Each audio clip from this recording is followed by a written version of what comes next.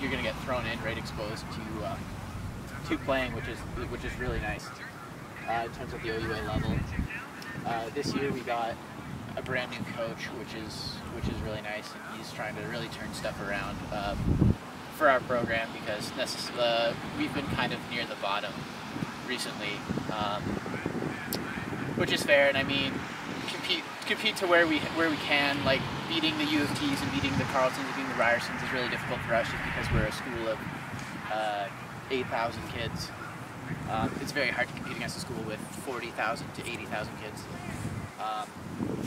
But in the second, kind of in the lower tier of things, like, there's still playoff positions available for us, and we still get that full experience of the OUA. And I'm in 5th year now, but in my 3rd year we did OUA playoffs and stuff like that. Went head-to-head with Carleton, finished 1-1, went into extra time, ended up losing in the East. But I mean, like, we're really trying to bring talent to our school.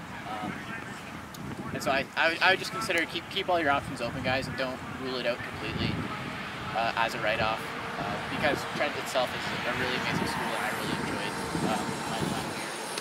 And if you guys are looking for a good balance between school and sport, I think it's an excellent spot to come to.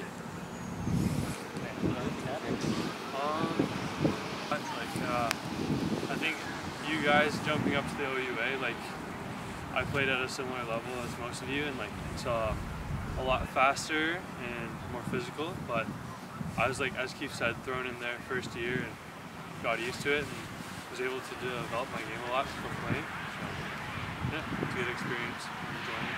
You're going to have people floating around.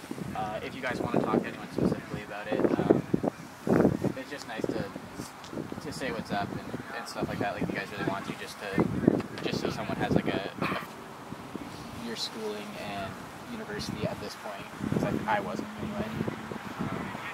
But yeah, thanks for coming out, guys. It's been awesome. You guys playing well, so congratulations.